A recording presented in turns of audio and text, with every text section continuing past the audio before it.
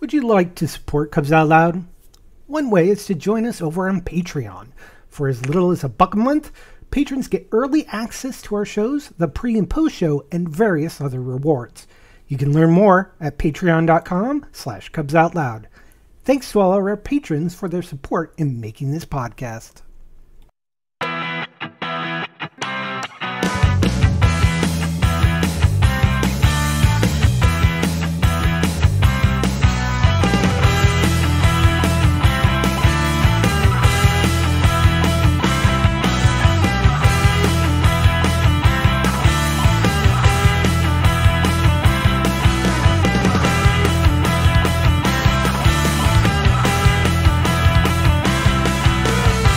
It's Sunday, August 21st, 2022. I'm Jeff. Who's your bear? That's right. I am your bear. I'm Damon. I don't brew the tea, I just serve it. And that makes me Gary. Everyone else is thinking it, and I just say it. And welcome to Cubs Out Loud, the Bear Podcast of Indeterminate Length, episode number 661. And there we go with the perfect intro, which I haven't done in a while. And we also have Edward Angelini-Cooke right below me. Yay! Dr. Edward Angelini-Cooke. I didn't say that, but I will. The doctor is in the house. Mm-hmm. Would you know what that means? Oh, it's time for another one of those episodes. Gary, what are we talking about specifically?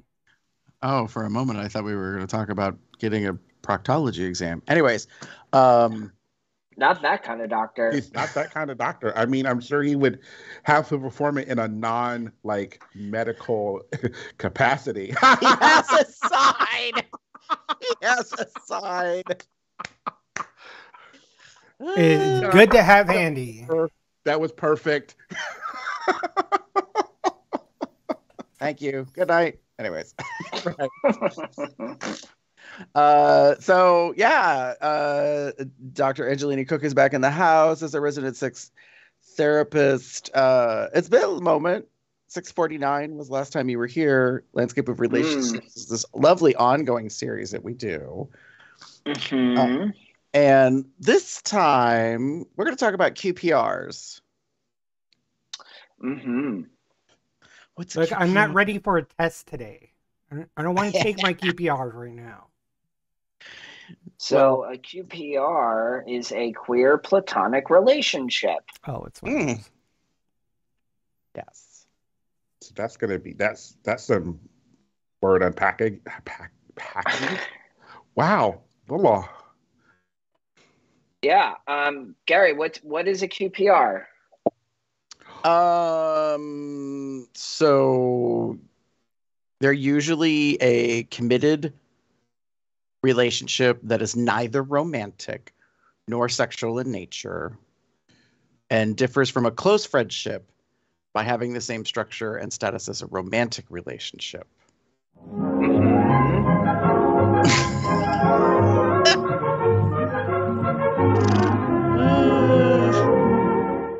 This is Actual Dictionary with Gary. Yes, not our Urban Dictionary, that old relic. So it's like the in-between level. So like if you have friendships and then you have like intimate love relationships, this is like the middle ground. Almost like queering what it means to be in a relationship. Interesting. Yeah. So no, go ahead.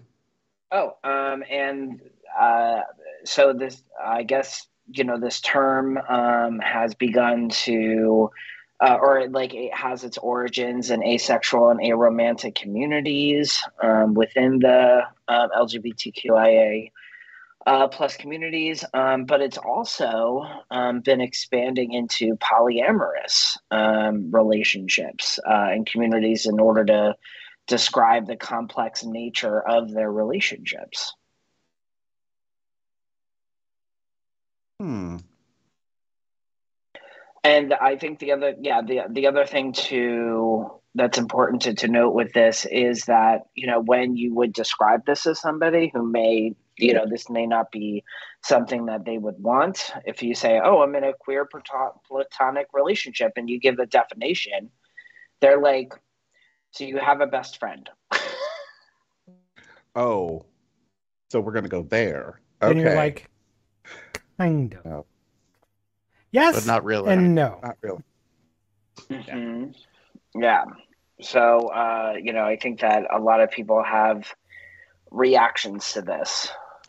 Well, I find it interesting because part of the definition is that it's not a friendship and it's not a romantic relationship. And I think that it might confuse people because for most individuals, I think that's what they would think they have. Yeah. Or they have blood relatives, which is a whole other thing. Yeah. Well, and this really goes to, like the why it's called the landscape of relationships, and why usually when we have these topics, I like to say that, there are so many different kinds of relationships that, like, we're not just talking about romantic relationships. We're also work relationships, family relationships, friend relationships, your relationships with your mailman or mail person, your relationships with, whoever, the person just walking down the street. Stranger. And yeah, that's another word for them. And it's, I think it also talks about like the two words that are really important here are commitment and intimacy. Yeah. Which are really important for this relationship structure. Yeah. So for the lay person, what's the most equivalent thing they could understand as a QPR?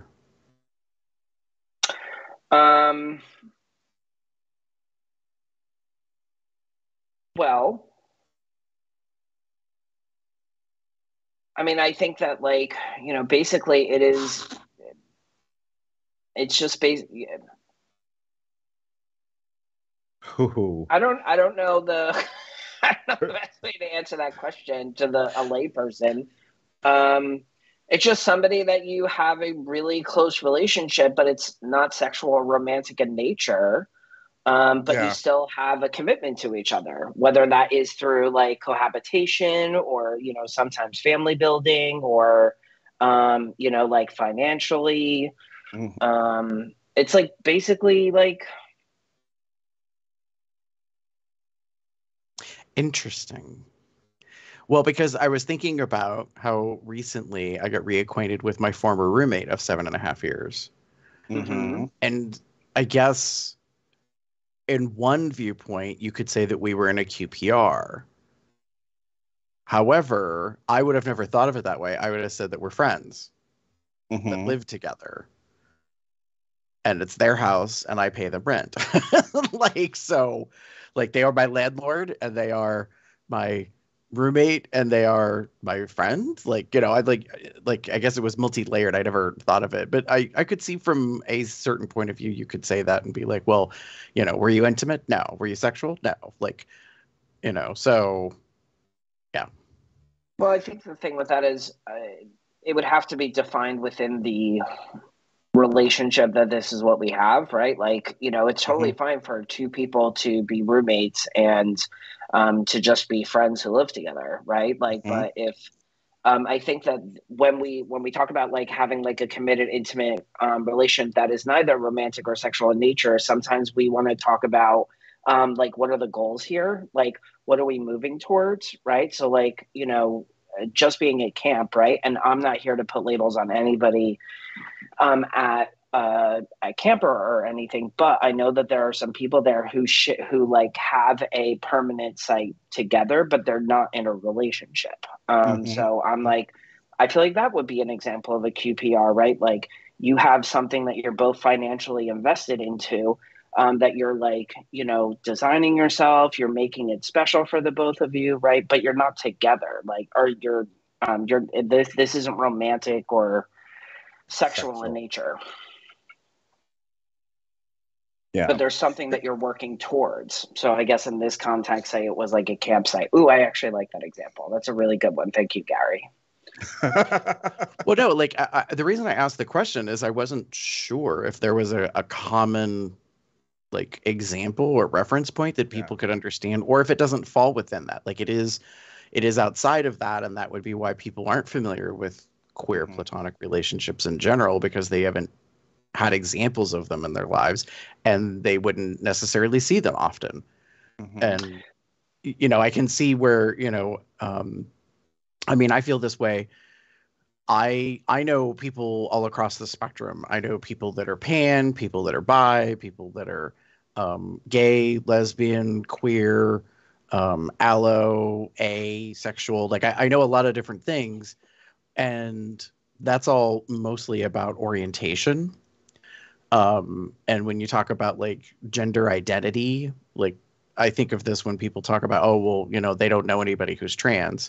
And there's a part of me that's like, well, maybe you do, but you don't know you do, because this isn't something that they wear as a label necessarily when they introduce themselves in that way. So I think the parallel I'm trying to make is that you may have QPRs around you, you just don't know what they are. You're not necessarily aware of them because you don't necessarily see them, or you may no one's running even be around. They in one. don't have a banner. They don't have a shirt.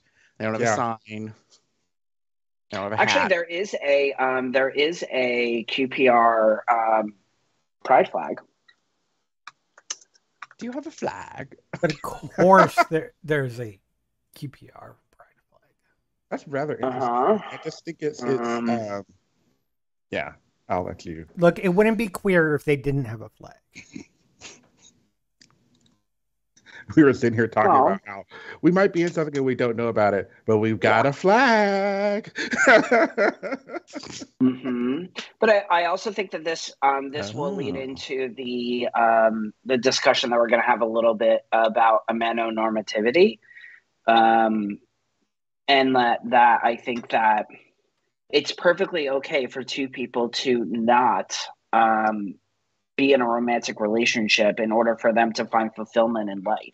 And I really appreciate that discourse, which we will talk about. So thank you for sharing the link to the flag. I'm going to add it to the doc. Cool. So what I find interesting is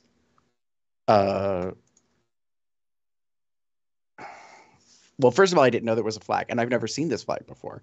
So for those that are listening, it is white, gray, black, pink, and yellow. All but the yellow are stripes. So you have 7 stripes. The top and the bottom are pink. Then the next closest are black. The next closest are gray. And the very middle is white. And then there's a yellow heart over the middle. And of all the flags I've ever seen, and I've seen a lot of them at Pride events, I've never seen this one. I have not seen this one either.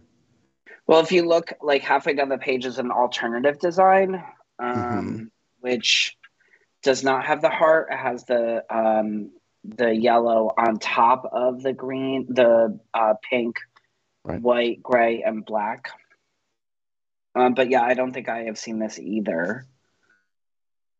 So what I find interesting in the description is long-term committed platonic relationship which exceeds the general understanding of a traditional friendship.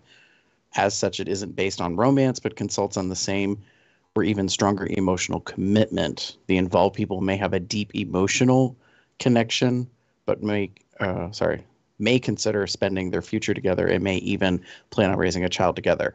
Now, this is interesting to me because this sounds a lot like when I was in my 20s and I made a pact with my best friend at the time that if we were both single when we were 40, we were going to move in together and probably just marry each other. So I was going to have so my lesbian best friend and I was going to have a beard. Well, we would be each other's beard.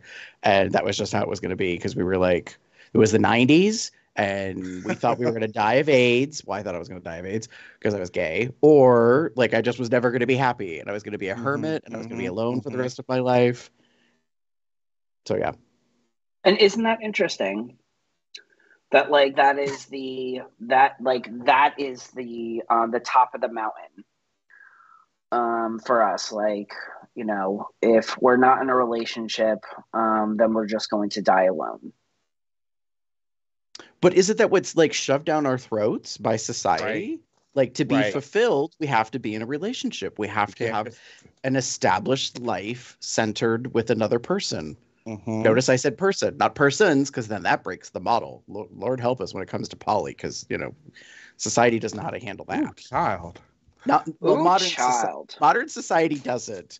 Previous societies did. Like I think of indigenous cultures, they had absolutely no issue with relationships of multiple kinds because they collaboratively work together as a community for the betterment of the entire community as well as the individuals involved. And may or may not have had religion shoving down paired relationships only. Right. Well, and to be fair, I would say, and I'm no expert on this, I might be speaking out of turn, most indigenous cultures probably are not monotheistic. And ergo, like, poly is just a natural concept to them in terms of, like, existence.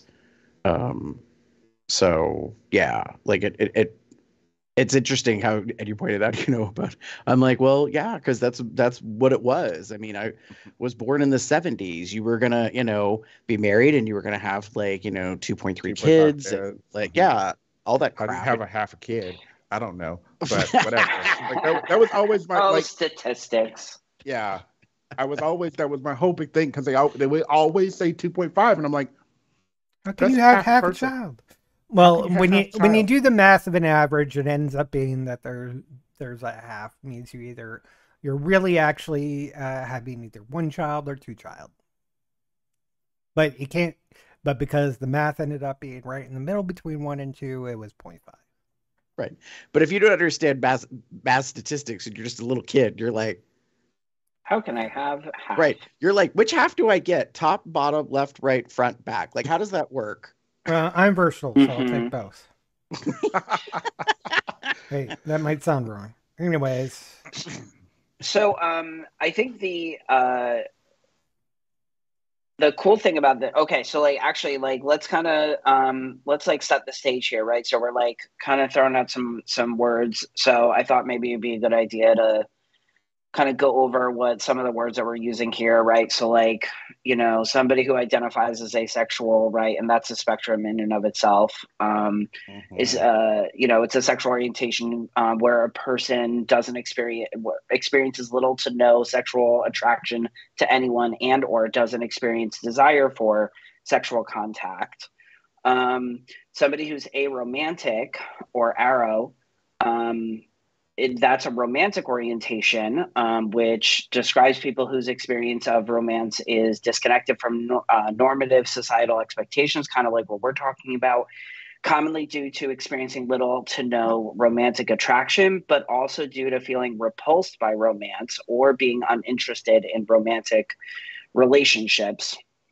What I think is really interesting when we talk about allo, people who do experience these things. So like allosexual, so this describes somebody who is not on the asexual spectrum.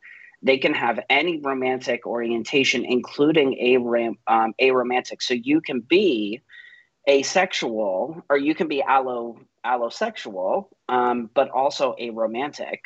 And the same is true for alloromantic. So you can be alloromantic, but be aromantic. You can be alloromantic but asexual. Okay. I was gonna say, I think we're gonna need to go over this again because you just flew through those. I think for most that are like listening or trying to understand these 4 definitions that we put out there. They'll also be on the doc or on the website. Very true. Very true. And just so that our audience knows, I have a tentative guest lined up for later, not in the near future, probably later on, either the end of this year or the beginning of next year, who is about to be an author. Cody? Asexual. Yes. Yay! That's all excited. He knows what I'm talking about. Yeah. I love Cody. Have you met Cody? I have not. We've talked before. I've never met him. I haven't met him yet. I was gonna see if he wanted to speak for my class, but my class is going in another direction. Ah. Okay. Well, I reached out to them, and they affirmed interest. However, I know that they just moved their entire life across multiple states. So I was like, I will get with you later. Right. I will give you space and time to get that all sorted out before I pester you with being interviewed or on the show. Yes. Yeah, I send all of my people Cody's way. Nice. Yeah. Yeah. It's rather interesting as I'm kind of like, going through these definitions and I'm trying to like put the queer platonic relationship in some kind of framework. And as we're mentioning earlier, I'm putting it like in that middle ground area between like friendships and like romantic relationships. There's a little like an area. We all know that there's spectrums and things, but there's like that area where it's more than a friendship, but not a romance. And that's I would say instead of like in between, I would say I would say on the other side, right? Like, because it's not. I don't think that. We talk like I don't want to get into like comparing like that one is better than the other. And I think that when we place it in like the middle there, that like again we're setting this expectation that like the romantic relationship is the goal. And that like it's just a roadway to the romance. So like what if we were to like just move it as another pathway from friend to to a QPR, a queer platonic relationship. Like a veer.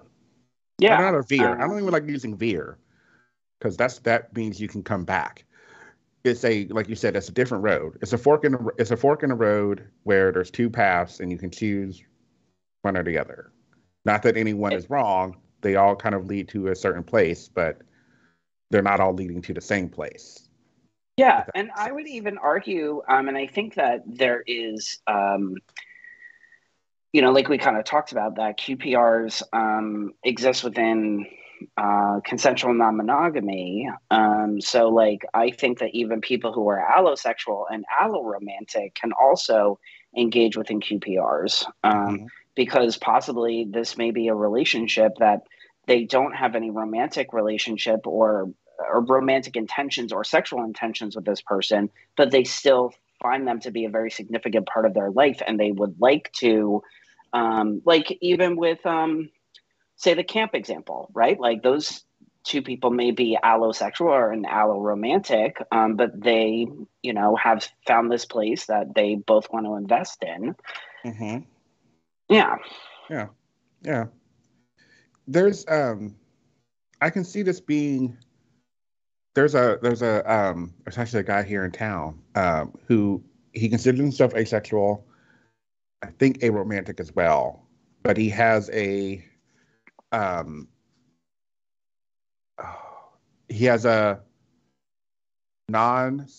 gosh, I'm trying to remember what he said because he described it we were having a conversation on sensual play, sensual play or sense play. And he is very much into that, but it's not in a sexual way because he does not have sexual relationships because he considers himself asexual. He has a pup that he is in a, again, non-sexual kink relationship with, but it is not one of a sexual nature. It is one of nurturing in a sense and guiding, but mentorship in a mentorship kind of way. It kind of is falling into this queer platonic relationship that as you were kind of describing it.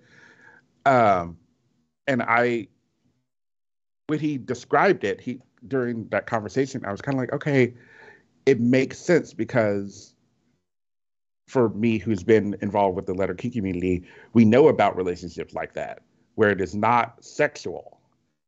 there's some kind of give and take. There's some power dynamic that is being involved, but sometimes that dynamic is purely for that dynamic. It is not a sometimes not even getting any sexual pleasure from what you're doing. It is more along of that power exchange for that moment, or a long-term version of that.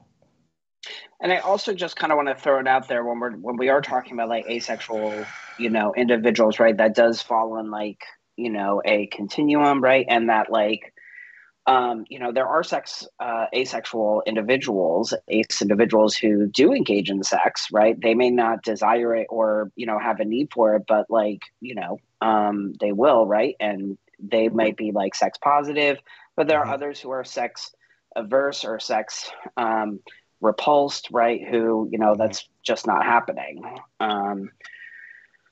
So, and I think the same is for aromantic individuals that, they may not find the desire to be romantic, but their, say their partner is our romantic, right? Like, I can make a romantic gesture, right? If that will serve a love language.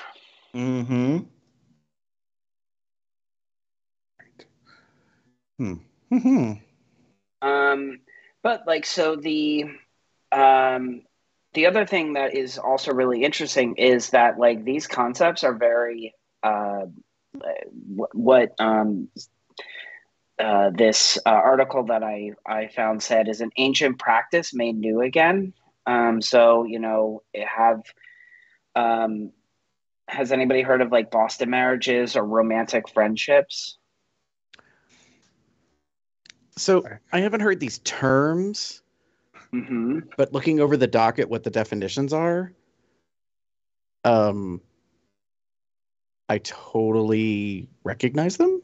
Right. Like, yeah, like, have you ever heard the rumors that like Abraham Lincoln was gay or Alexander Hamilton was gay?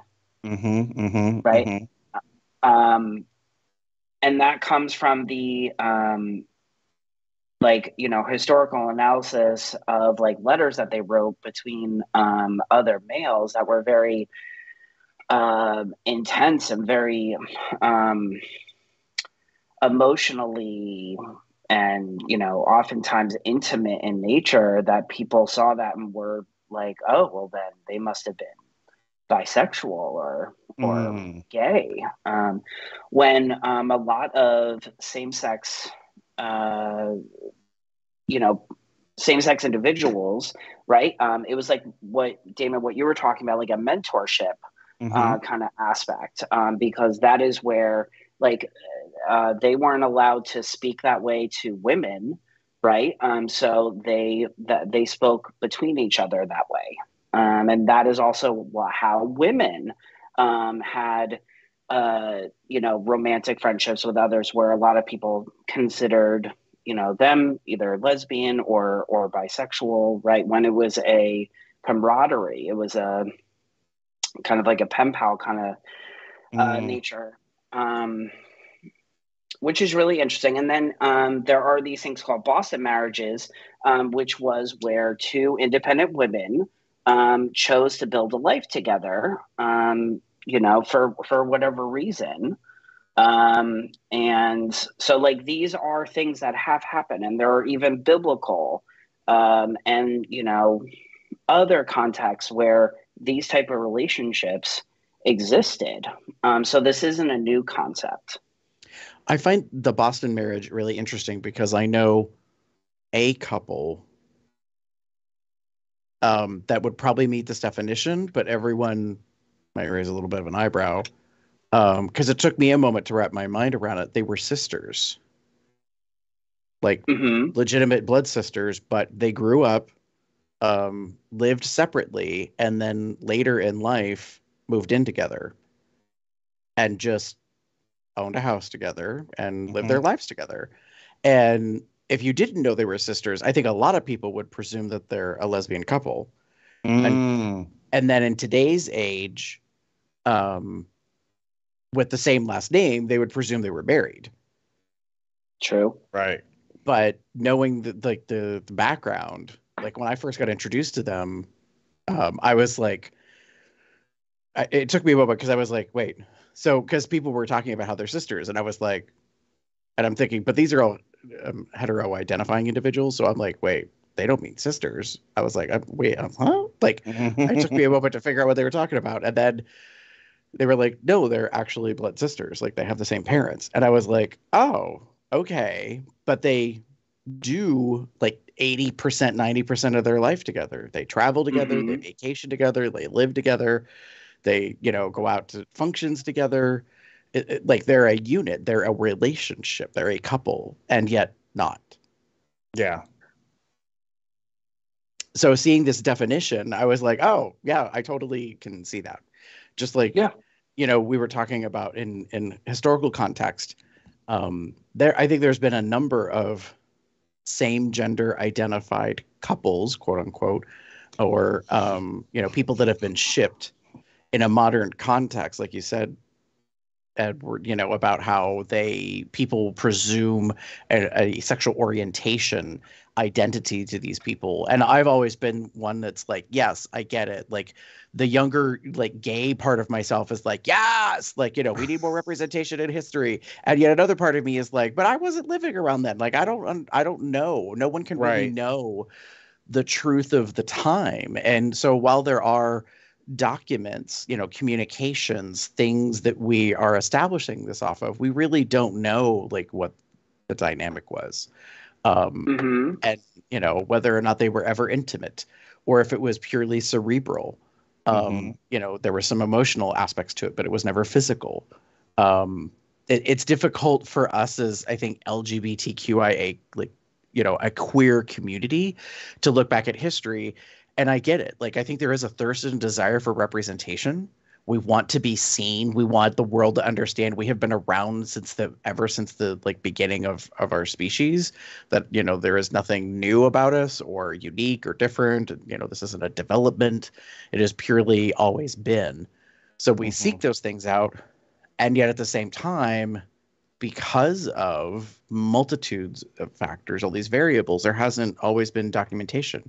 Or if there was, it may have been lost to time or intentionally eradicated, making it difficult for us to find that and, be able to use it as reference. I mean, I think about there's a lot of talk at times in certain circles about with the Holocaust, like how much was lost because so much art, different materials, things were collected, libraries, like, and then just destroyed.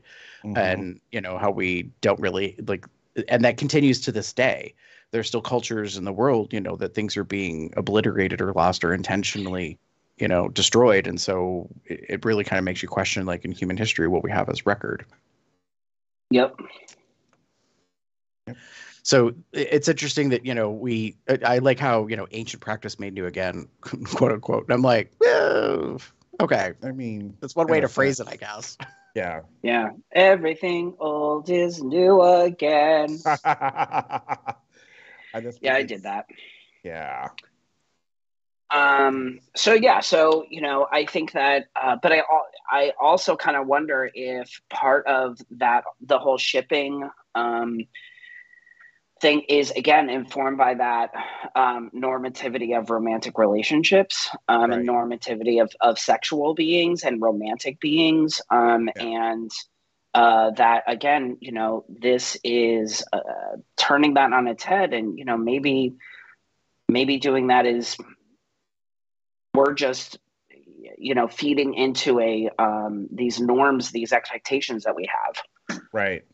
I was just thinking that, like, we've seen people in our lives oftentimes, or some of us have, and we see like these two people that, you see them around all the time, or you've seen them like always somewhere together, and we want to just automatically go, well, oh, they fucking, like, you want to put that in their head. Like, your thought is that they have to be something intimate, either, especially even including sexual, maybe romantic, but we have to have that in our head, or else it doesn't work in our minds. Well, I think Right. I mean, I think you're right, Damon, that our brains automatically apply the context that we understand. Mm-hmm. So if we are a sexual being, we presume everybody is a sexual being. And while that is true, the definition of that is what people kind of forget about. Like, I mean, I think of how there's a presumption that everyone, not everyone, but when we were younger, there was a presumption that everybody was straight. Mm-hmm. Like that was just the world that we lived in. I don't know if that's quite the case now, given the things that we've seen in our decades of experience in life. Mm-hmm. But I think that that's just natural that we see, a couple, a relationship, and then we start layering onto that presumptions that they're, like you said, that they're sexual, that they're having intimacies, when that may not be the case at all. Yeah. Yeah. There might be something going on there, but it may not be what you think it is. Right. Right. Yeah. So, so I've said this, term a few times. So there is a philosopher by the name of Elizabeth Brake. So she is the one who came up with the idea of amatonormativity, which is the idea that everybody needs to be in a romantic relation, or that there is a norm that everybody needs to be in a romantic relationship. And I think that the best example for that, has anybody seen Single All the Way? Why does that sound familiar? So that was the kind of Netflix gay Christmas movie last season with Jennifer Coolidge and Michael Urie, about the gay guy who goes home to visit his family with his best friend, and the family is pressuring Michael Urie to be in a relationship with his best friend. And they're like, no, we're just friends. We're just friends. Well, at the end of the movie, spoiler alert, they find that, we have these feelings towards each other. Mm-hmm. But do they? I don't know. Or did they feel pressured and they just gave in? That, I think on the surface, it was really cute and, whatever. But, you kind of wonder, how much are we pressuring each other to be in relationships with people when, I think the goal there is just companionship. And you don't have to be fucking in order to have a companion. Right. True that. So, well, this is what I find interesting, because I keep talking like an historical, comparison.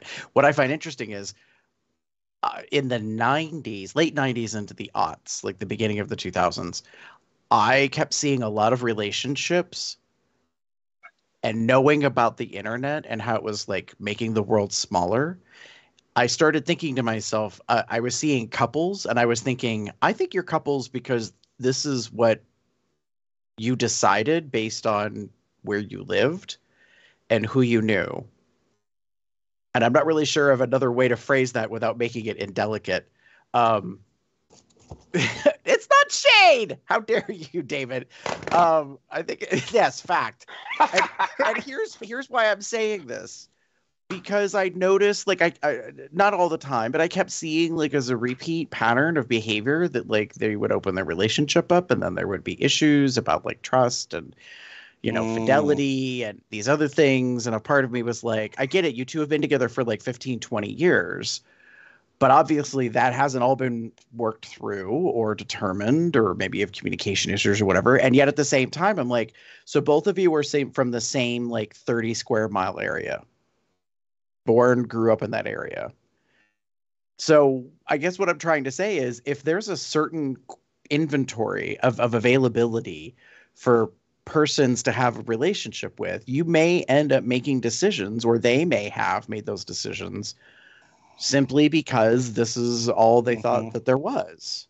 And then with the internet, as you expand in the world, and you can get on apps and different platforms and websites, and people thousands of miles away will be like, you're hot, and this is outside the bots, and you might think to yourself oh, like the world really is a sea of possibilities. Right. Mm-hmm. And so I bring all this up because I kind of wonder now in this discussion that we're having if people felt pressured by society to be in a relationship, because to be alone was like one of the worst things ever. So you established yourself in a relationship because you thought it was the best thing for you, given the context, the time, the place, all of those things. Yeah. Yep. Yeah. I think we saw it, or at least I did, a lot in like college and such. When we were in I went to a small school, and the gay LGBTQ community there was even smaller, and a lot of those people would my favorite line from that '70s show was like, you switch partners more than square dancers kind of thing, and that's kind of what I kept seeing. Like it was, oh, I'm dating him now. No, I'm not down dating him. Or I'm dating her now. Now I'm dating her. It's this weird like mix of things. It was like, well, why are y'all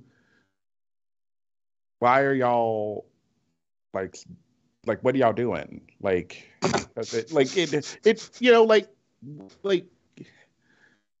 it seems pretty obvious that the reason y'all are getting together I think it has to do with the fact that you don't want to be by yourself. That's interesting, because I didn't think you were going that direction. Yeah. Well, I thought you were going the direction of, we're applying the label of being in a relationship because we fucking, and and we can't own that. So we call it that we're in a relationship, that we're dating, but we're not really dating. We're not going out. We're not necessarily sharing and doing things together with our lives, except for a DNA exchange. Do you know what I mean? Maybe. It may have also been the case too, but these were people. Yeah. That was kind of what I saw in college. I mean, there was some people that were legitimately, I think, in relationships. That was a horribly judgmental statement. Sorry. They were in relationships that met the traditional context. So there appeared to be a commitment, there appeared to be love, and there was intimacy. So like it was, it modeled what we were told was a relationship. But then there were others where I was like, you bed hopping. Like, you say you dating, but you bed hopping. Like, okay, label it how you want, but I don't necessarily see it that way. But anyways. So, like, sorry, Ed's like trying to process that. Well, no, I mean, you bring up a really good point. If we were to take away the expectation of romantic and sexual relationships, and you could just cohabitate with whoever that you wanted to, in however way you wanted to, just as long as you were setting, like, you were working together towards a common goal, I wonder how things would be different. Agreed. Well, I mean, I think you can. I'm thinking about people that I'm aware of that would most likely, if they found out about QPR, they would probably say that's what they have. Because they are highly supportive of each other. They contribute to each other's lives, and yet they are not romantic nor sexual. Right. So yeah. So there's also, I think there's research. I'd have to go look at the document, but that this really also. Have you heard of lesbian bed death? Yes. Yeah, so lesbian bed death is a term in queer therapy that, like, after a specific amount of time, those in a lesbian relationship stop having sex, and it's a really negative term, right? Okay. Right. Yeah, it kind of sounds negative. having had a few best friends that are self-identifying as lesbian and having that term thrown around, that's why I know of it. I'm like, I've definitely heard of it. I've also, I mean, it's a negative connotation. It needs a better phrasing, in my opinion. But I've also known it to happen in same gender male relationships. That after a certain amount of time being together, the intimacy either shifts or changes, and it is not necessarily sexual together. Yeah, This so sounds like like the something that'd be in heterosexual relationships too. exactly, right? Like Mhm. this is not something that is just for, but like this comes from like research that shows that lesbian couples in committed relationships have less sex than any other couple the longer the relationship lasts, Interesting. and generally experience less sexual intimacy as a consequence. So it's a commonality thing. But it's old. It's from 1983. I was just gonna say, like, I think that needs to be revisited, Ed. Like, especially since you gave the year. I'm like, oh, that's like 4 decades ago. 40 years old. Almost. Because I have a feeling it's quite often exists in all relationships. Like all relationship types, I guess is what I'm trying to say. Like if you have to put a label on it and categorize it, it doesn't matter what the genders of the participants are in those relationships. It just happens. I think there's a couple of factors. One variable is just aging. You know, the body ages, it changes, and hormones change, and ergo there could be less interest in, you know, intimacy or sexual functioning. And so, yeah, so many factors may go into that. But so this so a couple things. Tristan Taormino, who is the author of the book that I have referenced a bunch of times, Opening Up, for ethical non-monogamy. So so they stated that sex gets old regardless of couples' sexual orientation. And David Schnarch, who I've also referenced, who R.I.P., I love him, said that, like, you know, a lot of his work are with heterosexual couples, and if you don't think that that heterosexual couples grapple with similar issues, you're, you know, I don't know what you're talking about. So like there is also a lesbian author by the name of Felice Newman, who stated that lesbian bed death is the greatest disservice that we ever did to the lesbian community, because the statistics don't vary that much. And so kind of like what we were saying, that if you're gay, straight, long-term relationships can be challenging when it comes to sex. Yeah. Right. And therefore it isn't unique to lesbian relationships or more predominant necessarily in lesbian relationships. That's the part where I'm like, I think this needs to be revisited, because I think you would find what I think exists, and I have no proof of this, so I'm just throwing this out there as a hypothesis, and anyone who's going to pursue a PhD, you're welcome. So the thing is, like, I think you're going to see a similar arc regardless of the gender identity and the orientation of the participants. I think the arc will be pretty similar time after time after time, especially for a longer relationship. You're going to see continually that it slopes on the, as you get closer to the end of the relationship, but it's got a length to it. You're going to see more and more, I think, a similar pattern of less sex, period. So yeah, I guess if I was to pursue anything is further education, there might be something. Anyways, I'm not planning on it. So what I was going to say though is, hold on. Where's the thing about lesbian bed death in this? This really just transforms dominant like sexual scripts for relationships, and that this can really help the current research on lesbian bed death to be something that can be normalized, not something to be vilified. Right. I agree. I think if we were honest with throughout the spectrum of LGBT and hetero relationships, I think if people were honest with themselves about what was going on, they would understand that this is something that can happen across the board. It's not just something that is mainly lesbian centric. Yeah. Right. I kind of look at it this way. Like, I think of my grandparents. They had 6 kids. One of the jokes in the family was, when did you have time to have kids? Because my grandfather worked 3 jobs and wasn't home that often. So my dad infamously asked his mother, my grandmother, like, when did you all have time to have kids? And my grandmother quit back, and now you all know where my wit comes from. She said, well, if there's anything about your father, she's speaking to my dad, if there's anything about your father, it didn't take anything but once. which was her way of saying, like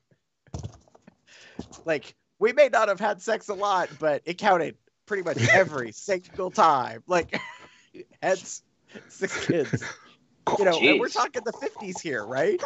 So, you know, like where's the RuPaul like shade button? Like, but I loved that like frankness of like, you know, yes, he was busy. You know, I was raising a family. He was busy working, blah, blah, blah, blah. You know, like, and yet we still had time, not very often. Mm-hmm.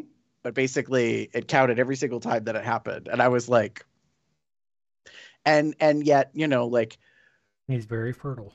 the understanding is, that went away. Mm-hmm. And, you know, they haven't had kids for decades. And that's not to say, I'm not making presumptions, but I think it would be pretty fair to make a guess that, you know, that was happening less and less. Mm-hmm.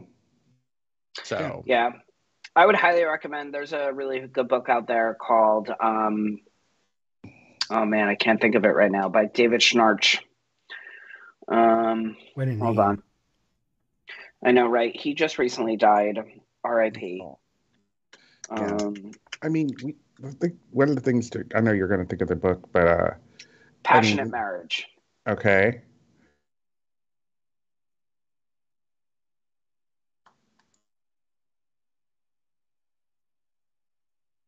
I'll add a link to the doc here in a second. Thank you. Mm-hmm. Yeah. And there's also a, if you have Audible, there is a really good conversation or talk that he gives. It's like a 2-hour Audible thing where he goes over a lot of the main points of the book. And there's some really, really good sound bites in there about intimacy and connection and, you know, yeah. Yeah. The thing I was going to joke a little bit, but it's kind of true. We don't often think, we try not to think about, you know, our parents were, you know, sexually active. You know, I don't think we have that, you know, we try not to think about it because then we go, whoa, what's going on? But it had to have happened or else you wouldn't be here. So, right. Right. And, I mean, my parents divorced, not too, like, so my sister was born in 82. They divorced in 94. And I don't recall, again, from then, as much as I can remember, I don't remember them being as intimate or as, I mean, romantic potentially, yes, but like intimate, either not to my knowledge or I blocked a lot of it out. Right, or it was on the DL and they were consciously aware to not, you know, have the kids around or something. Yeah. I mean, you know, I have a distinct memory about now as an adult, I understand what was happening. I figured it out in my 20s because I had a memory as a small child, like hearing noises from my parents' bedroom. I thought my father was beating up my mother. Like I thought it was a domestic abuse, like domestic violence kind of situation. I was young. I was like 6.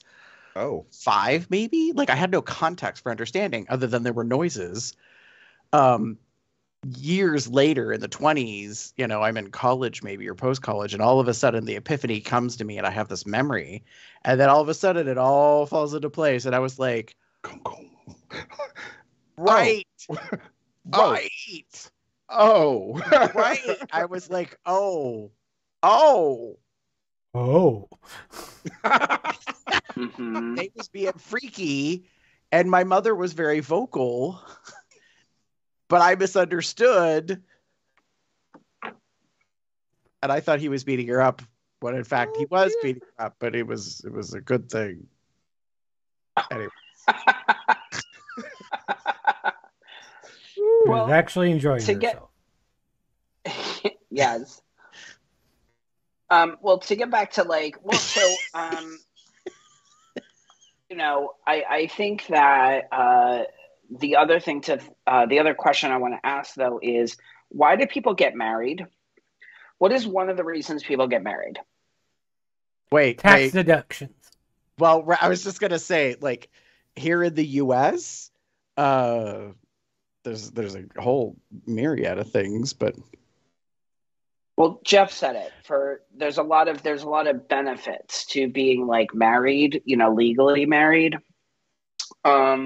which is another reason why the whole normativity, right? Like, what if people could just get married, cohabitate, and like have commitment ceremonies, and like they don't like there doesn't have to be any romance or sexual nature to their relationship in order for it to be valid. Mm-hmm. Well, but the validity is the key issue, though, Ed. Like, look at what happened in same-gendered relationships for decades. You know, exactly. Not many states in the United States of America currently still recognize common law marriage. And I don't have facts on this, but my perspective is a lot of them were taken away legally because of the fact that same-gendered relationships were going to have to be recognized as legally established marriages. In the Commonwealth of Pennsylvania, if you lived together for 7 years, you were automatically in a common law marriage. All you needed was proof of cohabitation for that amount of time and that you were legally adults of age. And that became a problem when, you know, queer identifying, you know, individuals wanted to have marriage, because marriage is sanctimonious. Marriage is spiritual. Marriage is in a church. Marriage is la, la, la, la, la, la. And so this whole separation of church and state issue started rising up about like, you know, can you have these identities? And it is messy in the US because, as we were just saying, legally there is a definition. And then there are other definitions. And that has been my biggest beef from when I was in college. My mom and I talked about this. She said she never thought in her lifetime she would see gay marriage legally exist because of this whole fracturing that, you know, houses of worship, some of them would recognize it, but the government wouldn't. And government wasn't separating itself from faith. It was being, you know, merged too much or having too much like connection. And that argument still goes on to this day, I feel. That, you know, people are like, well, you know, it's against God's will or whatever you believe in, yada, yada, yada. And I'm like, well, that's fine, but that's faith. And yet what we did as a nation was we took houses of worship faith and allowed them to have legal authentication.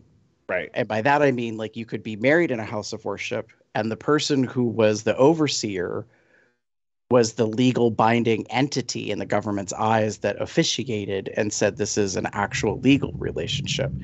So, and that's the issue that I have is I've said for decades, I'm like, do away with the word marriage. When it comes to legal, don't call it a marriage. Call it something else. I don't care what the hell you want to call it. Just call it something else and be done with it. And then we can totally move away and on from this argument about marriage, because marriage would then be for a house of worship.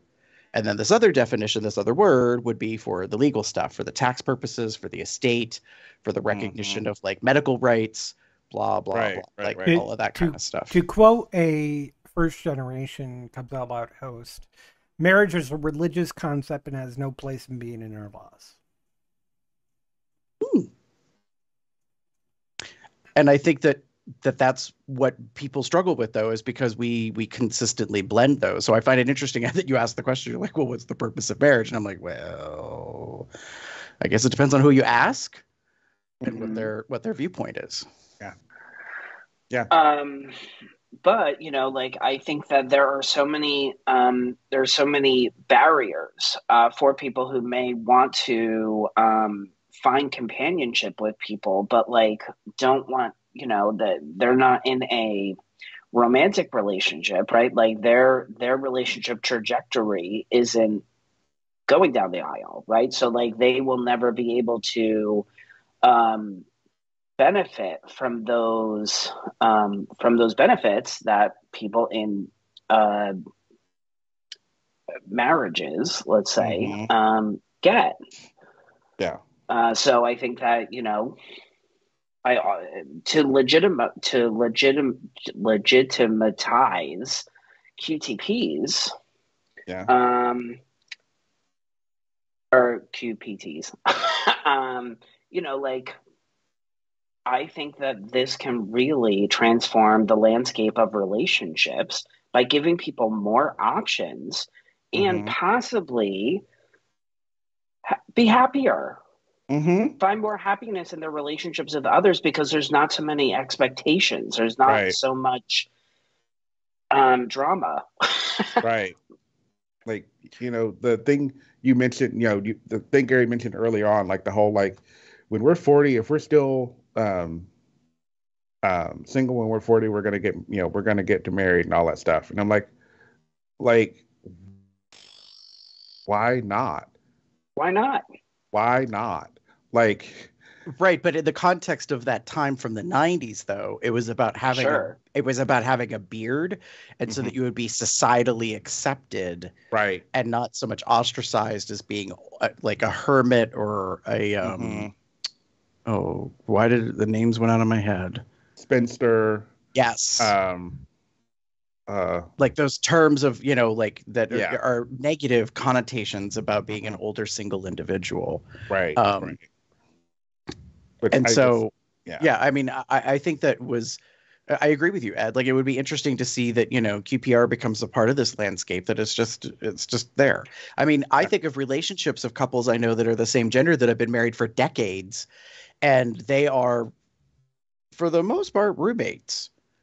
Like, Mm-hmm. and I say that not to be, judgmental or negative. I don't really have much of an impression in terms of like intimacy, Mhm. and it's not that they don't have a love for each other, but I like a part of me wonders if like that's a natural evolution of a relationship, Mm. that there comes a point where that is not a desired need or a capacity that has to exist between the people that are Right. involved.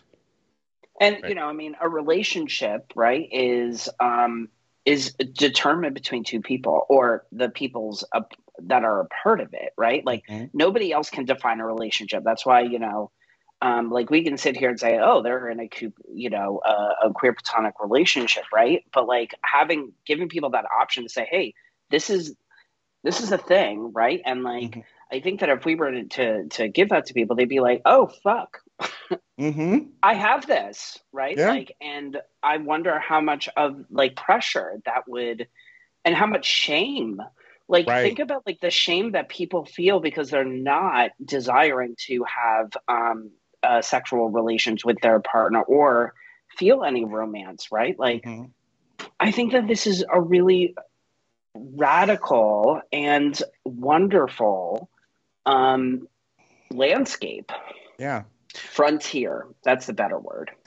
Well, what I think is interesting is I think like I'm thinking about coworkers that I have that are notably, to my knowledge, single, and given their age, people would start presuming or imagining things about their orientation Mm. because their context is you're either gay, lesbian, or straight.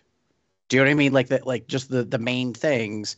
And so if you're single, then you're most likely one of the other and Mm. not straight, because why would you not be in a relationship? Do Right. you understand what I'm saying? Like this, Right. Yeah. Yeah.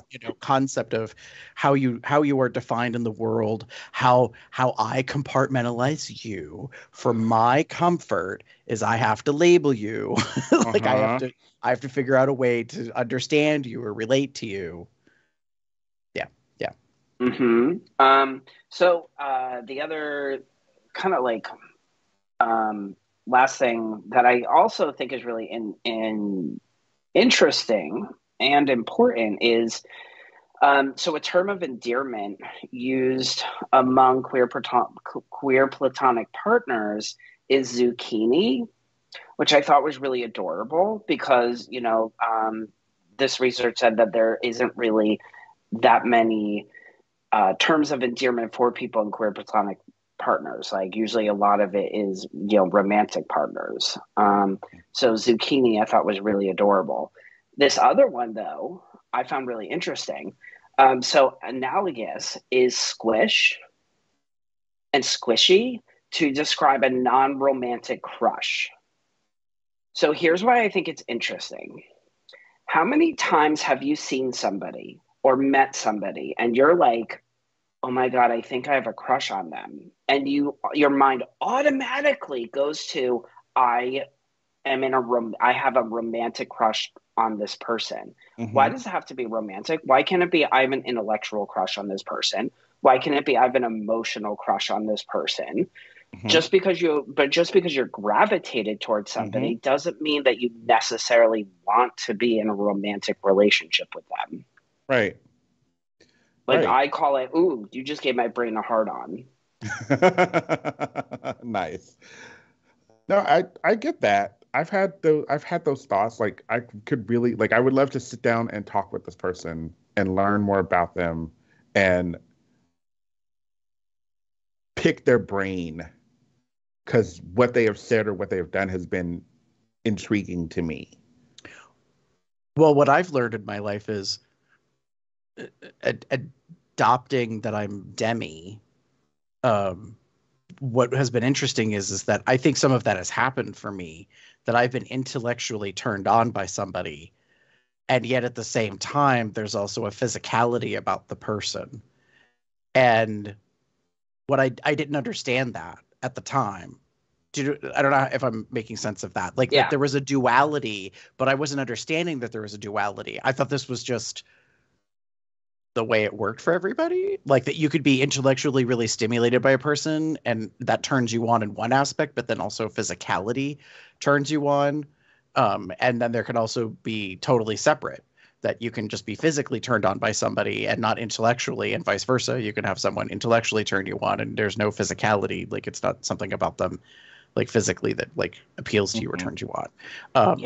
But it took decades of having a life experience to figure that stuff out, because I was just presuming that, like, I guess this is a horrible reference, the perfect package, quote unquote, was the two in the one. And maybe that is what we, presume is an ideal because of all the crap that we're told over the years, about what is the epitome of perfectness or all that bullshit.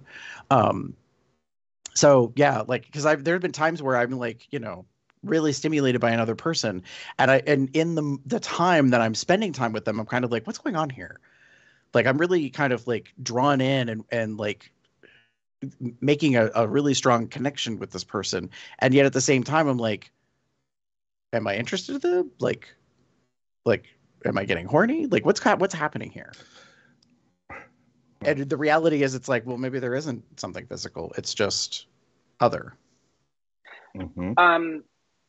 Gary, I mean, off of this, we've had a conversation about a person, right? Where I would say that was very much my experience, where I was just like, I just want to be your friend. And I'm really, really excited about, like, the idea of, like, being your friend, right? Like, I really don't have a romantic, like, no, but, like, the idea of being your friend, like, makes my heart happy.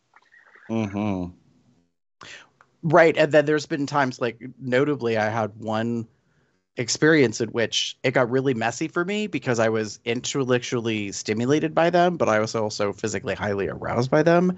And the fact that they were interested in me was like, it messed with me in certain ways, because it took me a moment to realize that they were interested in me physically. And that was, like, pretty much it. And I didn't know that. And it was like really difficult for me to, like, parse that and figure it out for a bit, because I'm on a different level. Like, I'm having two things happening at the same time. They're only having one. And so, like, I'm responding with both, not understanding why things don't seem to be lining up or what's going on. And then I finally figure out, like, oh, they're not interested in me that way. They just, like, they're all about this, not this. Anyways. Yeah, they don't care. They really don't care. I don't care. Set that part off. Right. Yeah. They just want certain skills, not a conversation.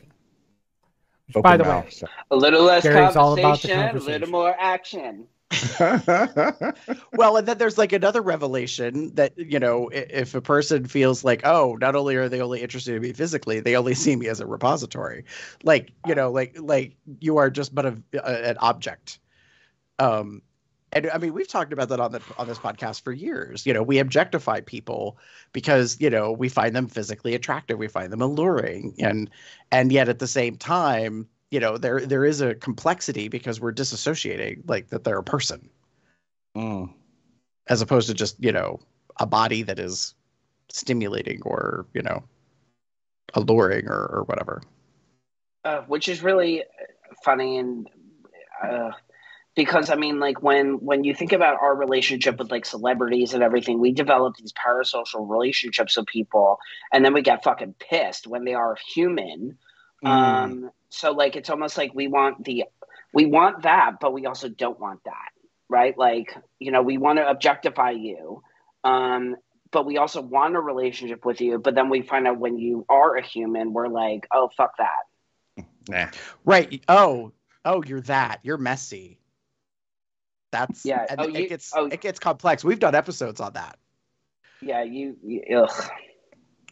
That's frustrating to me. Right. We've talked about like the issue of like, putting persons on a pedestal and then like having them fall basically because we built them up to a certain thing. We had an expectation of them. Like there were certain attributes we really appreciated, and ergo we presumed there was a lot about them, or other areas were just as like good quality or whatever, and then you're like, oh, you just bitch. No, we don't talk about her anymore. You're trash, or like you have opinions, thoughts, whatever behaviors that I'm not okay with. Oh, you're actually a person. Oh, never mind. You're a flawed human being. Ugh. Oh, God. I don't want you anymore. Right. And then you tear down the poster in your teenage bedroom and you like, have a bonfire of the vanities and write in your diary. Anyways, only people of a certain age will get that reference.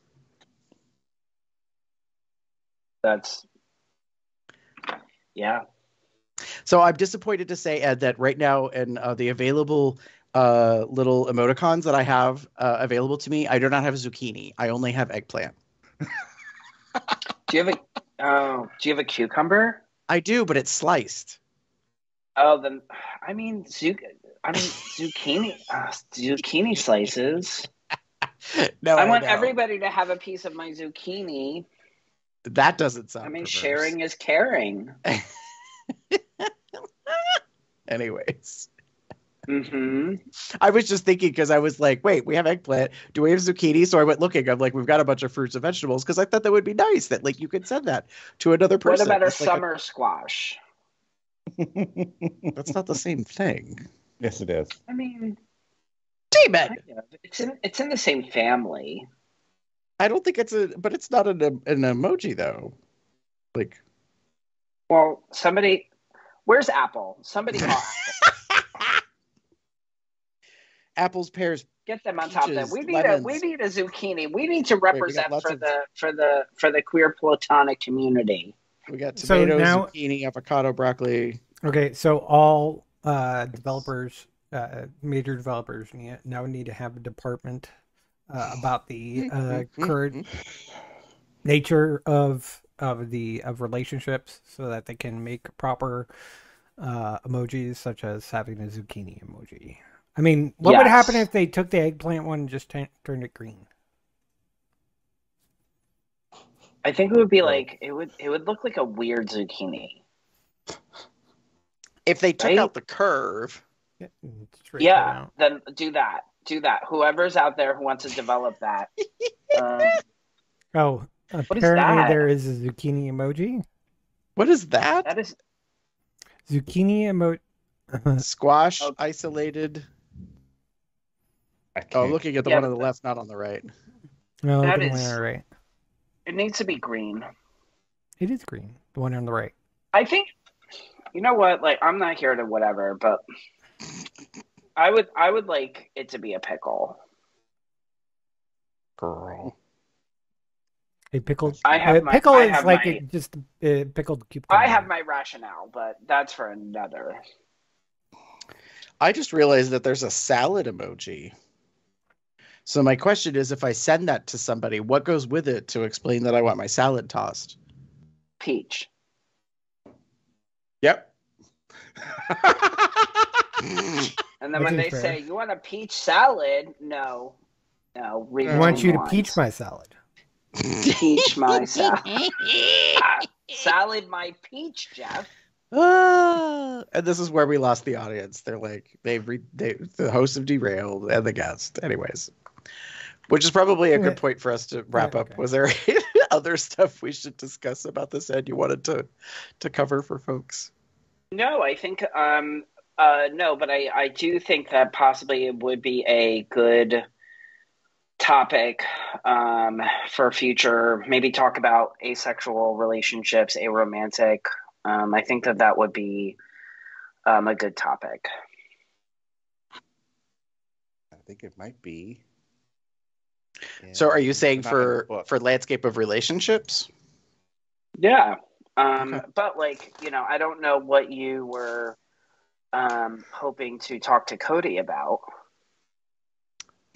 Well, basically that, but I mean, one of the things is that he does have a spoiler alert. He has a book coming out. Yeah. And it's currently available for pre-order.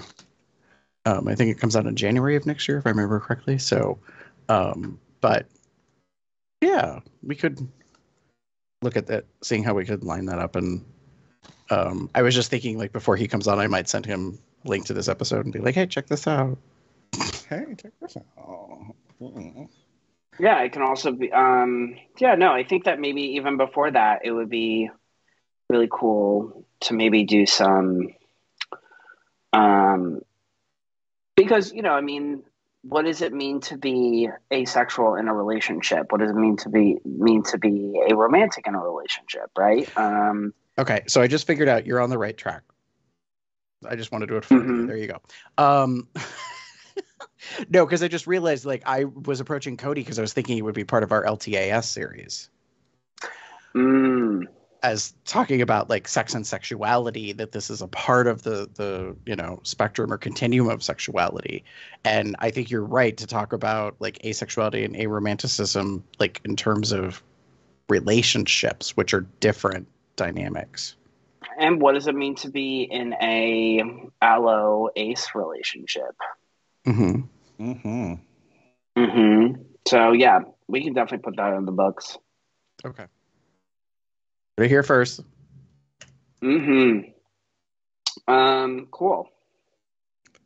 I think we have another topic.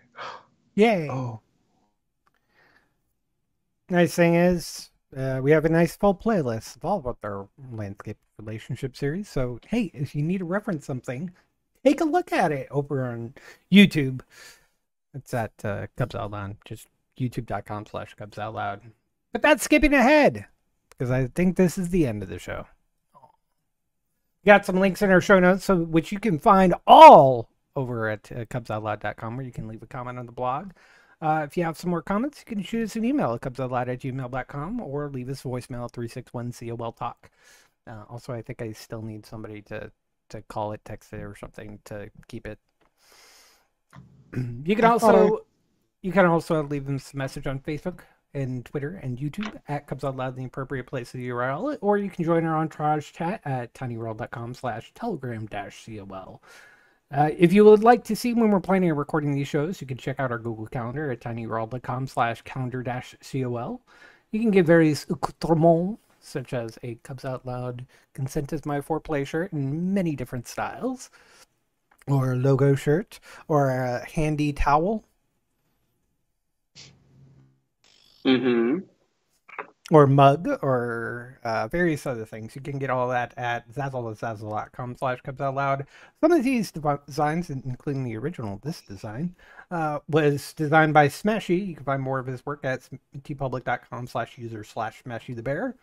You can also become a patron at patreon.com/cubsoutloud, or if you want to send us a donation, you can do that at paypal.me/cubsoutloud. You can find us on Apple Podcasts, Google Play Podcasts, Spotify, Amazon Audible, and many other platforms where you get your podcasts.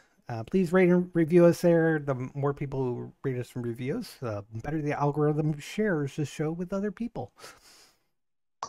If you want to find me anywhere in the internet, you can find me at Box Puppy, Box Cup, Box something or other, and Windgem, Windgem on Twitch, where we stream Bears and Dragons, which has turned into a bi-weekly series, by the way, every other week. Another one coming up this week. Damon? If you wish to get in touch with me, you can find me as TheaterCub79. That's TheatreCub79 on most bear-related sites or on Facebook. Or you can find me as pup_Umbra on Twitter. The Twitter is definitely not safe for work. Gary? If you would like to get in touch with me, you can pretty much find me anywhere online as GareBear73. My Twitter, that is definitely not safe for work, is GareBear73XXX, although it is mostly everybody else but me, because I'm shy like that. Oh. That being said, before we forget, if you were not aware and you would like to join us, this coming Saturday, August 27th, for most of the world, depending on your time zone, is the recording and fun of episode 662, which is Jeff's Decade of Delirious Birthdays.